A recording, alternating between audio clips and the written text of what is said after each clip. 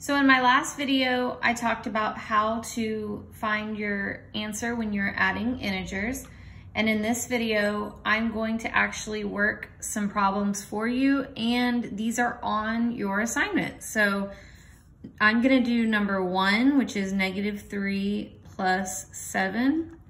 I'm gonna do number 2, which is -8 plus 4. I'm gonna do number 7, which is -31 plus -45. And I'm gonna do number 12, which is 15 plus -2. There are 15 problems on the assignment, so if you watch this video, you will have seen 4 out of the 15, and that makes only 11 that you have to do. So, lucky you. Okay, so the first one is -3 plus 7. Remember that you need to know if you have same signs or different signs. So these, we've got a positive and a negative, that's different signs. So we're gonna find the difference. Remember, difference means to subtract. So 7 minus 3 is 4. And then you have to ask yourself, do you have more positives or more negatives? So 7 is bigger than 3. So we only have 3 negatives, we have 7 positives.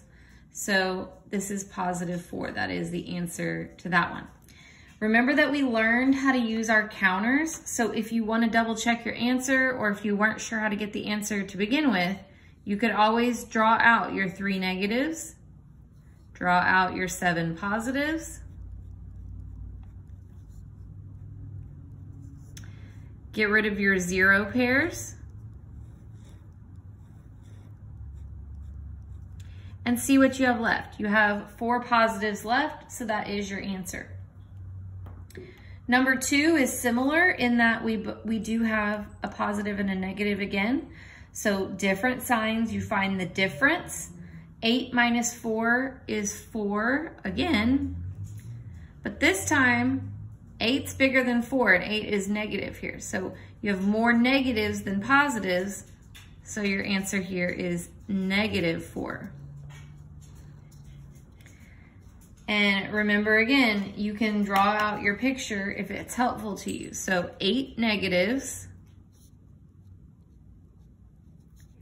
4 positives, and if you want, you could just circle all your 0 pairs, and you have 4 negatives left over.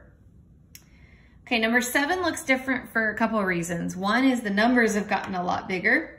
And also, you're dealing with 2 negatives this time. So instead of different signs, you have same signs this time. So same sign, you find the sum. So this time, instead of subtracting, we're actually adding. 31 plus 45 is gonna give us 76.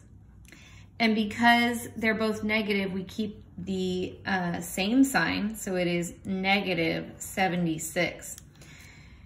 You could draw out your negatives. I could draw out 31 negatives, and I could draw out 45 negatives, okay? I'm not gonna draw out all of those. The point is they would all be negative, so there wouldn't be any 0 pairs. And so you would just end up with a bunch of negatives. In this case, 76 of them. Okay, last but not least, we have 15 plus -2. So we're back to having different signs because we've got a positive and a negative. So different signs, we find the difference. 15 minus 2 is 13. And then we have to look, we only have 2 negatives, we have 15 positives. So that means that our answer is +13. And again, if it's helpful to you, you could draw out 15 positives. Even though that's kind of a lot, it's not that bad. 2 negatives, get rid of those 0 pairs, and you've got 5, 10, 11, 12, 13 positives left over. Feel free to rewatch this video if you're still confused, or ask me for help.